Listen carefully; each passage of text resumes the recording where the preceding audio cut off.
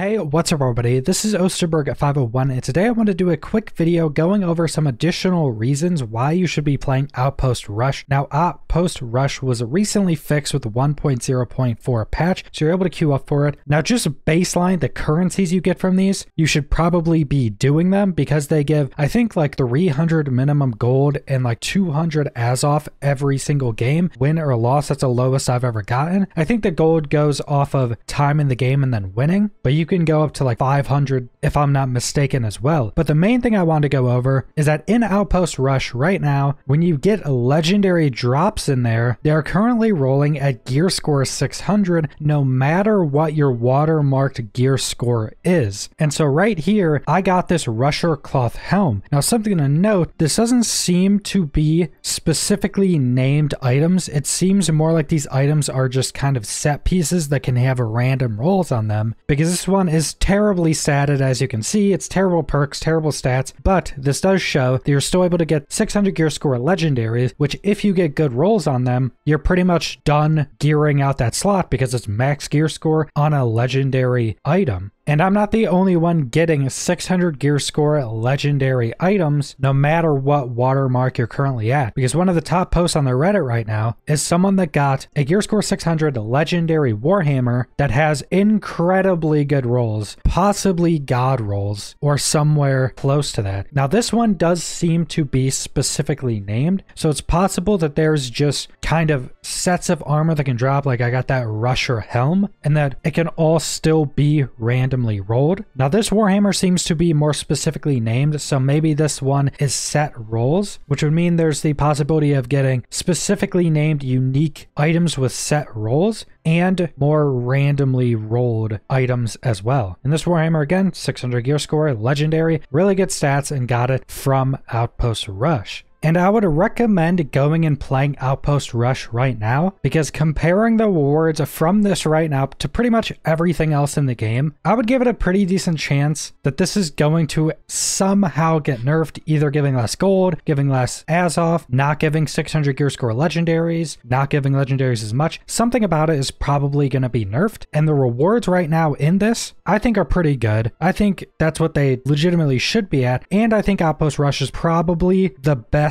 content currently in New World, just full stop. A couple of the dungeons are really good and up there with it as well, but Outpost Rush is the top tier of content you can do in New World, in my opinion, and hopefully they come out with more stuff like this. But that's all I want to go over, so subscribe if you want to see more New World or other MMO videos. Leave a like if you liked the video, leave a comment down below what you guys think about Outpost Rush, and thanks for watching.